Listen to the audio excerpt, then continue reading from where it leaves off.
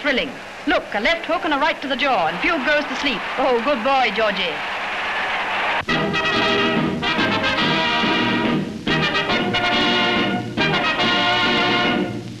At Croydon Aerodrome, the Lord Privy Seal, Mr. Anthony Eden, is accompanied by his wife and Mr. Maisky, the Soviet ambassador. Mr. Eden is off to Paris for preliminary discussions, thence to Berlin.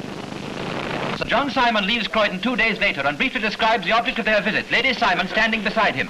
This journey to Berlin follows visits to Rome, Paris, London, for the object of us all is peace on earth and goodwill among men.